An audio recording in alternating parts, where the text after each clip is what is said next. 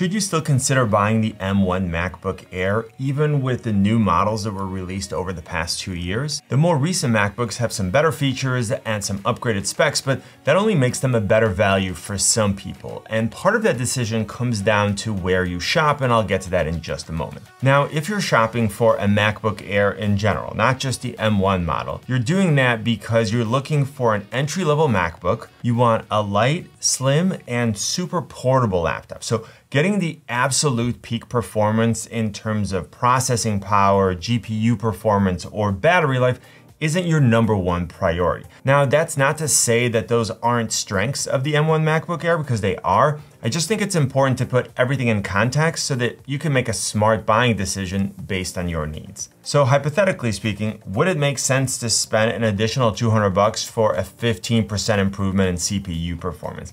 It depends. If you're someone who's likely to push their CPU to 100% and you could get benefit from this additional power, then maybe. But if you're a typical MacBook Air user who usually runs their CPU at 30% or less, then you probably have plenty of headroom in terms of performance, unless your needs drastically change in the future. In terms of form factor, the M1 MacBook Air is great. It has a wedge design, which I really like, not so much because of the aesthetics, but because the lower front edge makes it super comfortable to type on. And as someone who types and codes for hours, the typing experience is super important to me. The newer M2 MacBook Air has a more squared off design, which I probably like a little bit better in terms of how it looks because it's super clean, but it isn't really something that would significantly push me in one direction or another. And by the way, just full disclosure, I bought all these MacBooks with my own money. Now, finishing up with the typing experience, the keyboard on the M1 MacBook Air was an upgrade from the previous model, and it's one of the best keyboards that I've ever used on a laptop, so I only have good things to say about it. Now, if you haven't watched my comparison between the M1 and the M2 MacBook Air, the only keyboard upgrade on the M2 model was a full row of function keys. So we have a smaller row of function keys on the M1 MacBook Air and a full height row on the M2. The trackpad on the M1 MacBook Air is also outstanding. So the only thing you're getting with the more recent models is anywhere between a slightly larger version on the M2 MacBook Air to a significantly larger one on the 16-inch MacBook Pro. But in terms of responsiveness, accuracy, feel, and function, they're exactly the same. Another factor that may be important to you when determining whether the M1 MacBook Air is still worth getting is going to be the ports. So we're getting 2 Thunderbolt 3 ports, and both of them are on the left side.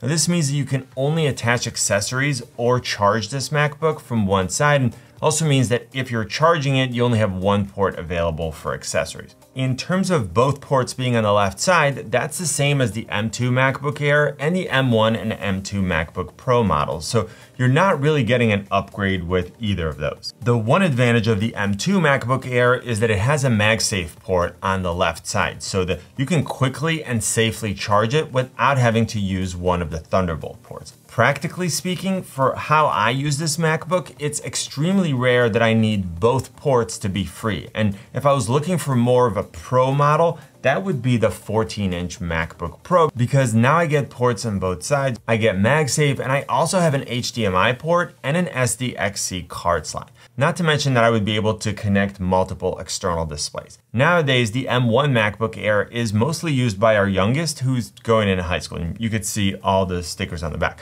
Now, I'm pretty confident that she's never used one of these ports for anything other than charging, but even if she still needed an external SSD every once in a while, she would still be good to go. And I think that's a good segue to talking about battery life. Now, I've had this MacBook since the day it was released, and I can tell you with confidence that the battery life is fantastic. I never think about having to charge it. And while the M1 and M2 MacBook Pro models are rated for 20 hours versus 18 hours on this MacBook, it doesn't really translate into a practical difference for me because I never go that long without charging either one of them.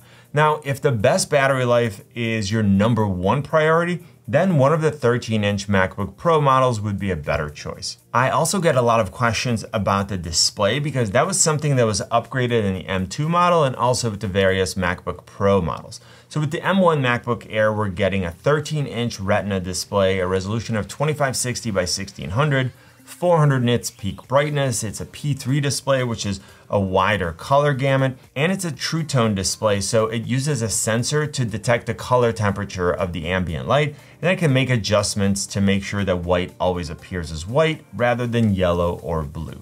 Overall, this is a very nice display. It's not as bright as the M1 and M2 MacBook Pros and the M2 MacBook Air, all of which have a peak brightness of 500 nits.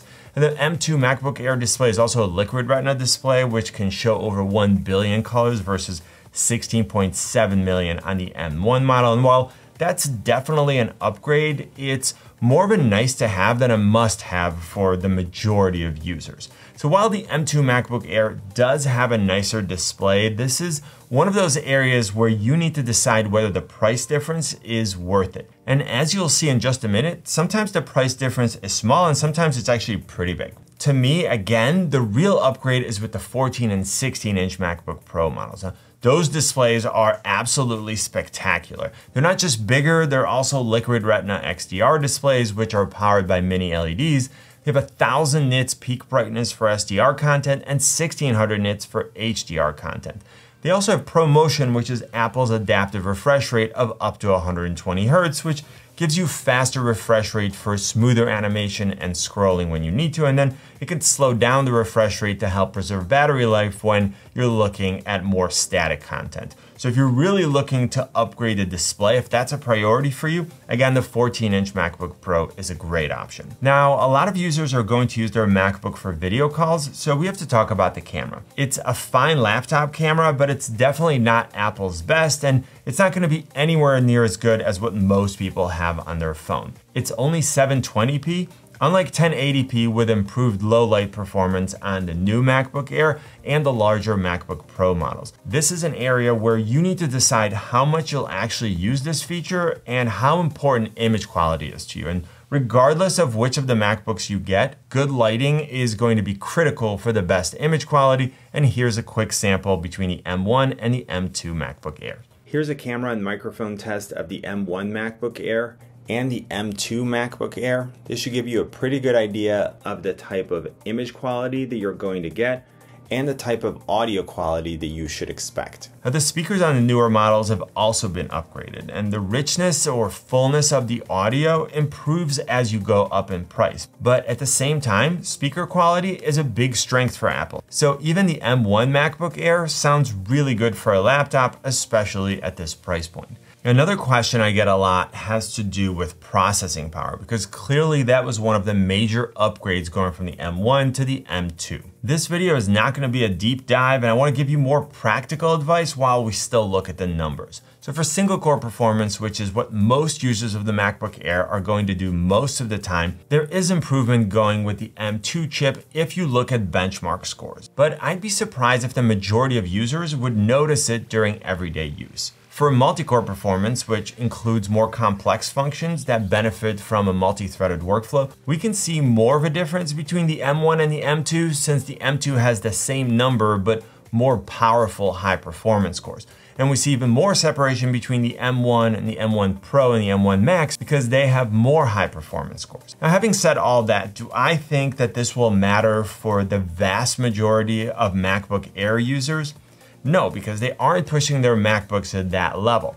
The same is true for the sustained performance of the MacBook Pro because of the active cooling system or fan. It's not really going to come into play unless you push your MacBook to the absolute limit for several minutes. And that's just not something that I see the target audience of the MacBook Air ever doing. And if you do plan on doing that regularly, then you should be looking at one of the MacBook Pro models. Now I want to talk about configuration and pricing and why it's important to shop around. I think that a lot of users should still consider getting the M1 MacBook Air and then saving some cash. Now, the base M1 MacBook Air comes with 256 gigabytes of internal storage and 8 gigabytes of RAM. If you're just using this laptop for browsing the web, to watch content, check social media for email, those types of things, that configuration will work well for you now and for the next few years. But for most users, I would recommend upgrading to 16 gigabytes of RAM and then taking a look at the types of files that you plan on keeping locally on your MacBook and also the apps that you plan on using. Remember that none of the silicon MacBooks, M1 or M2, none of them can be upgraded. So you need to get as much storage as you want now and for the foreseeable future. You can always use cloud storage or an external SSD, but there are either practical or convenience limitations to both. So if you want the base model, Apple sells it for $999, but I found it on Best Buy for $899, which I think is an amazing deal. If you want to upgrade to 16 gigabytes of RAM, then pretty much everywhere I look was the same price, including the Apple Store, and that's $1199. If you want to upgrade the internal storage instead of the RAM and you want to get an M1 MacBook Air with 512 gigabytes of internal storage and 8 gigabytes of RAM, then the best deal I found was a refurbished one from Apple for $1,059. Now, once you go any higher than that, the prices are pretty much the standard Apple pricing, and then the difference between the M1 and the M2 MacBook Air is $200. Now you should watch this comparison between the M1 and M2 MacBook Air models. Click on my face to subscribe. Hopefully this video was helpful. You know what I always say, buy it nice or buy it twice. Good luck and see you soon.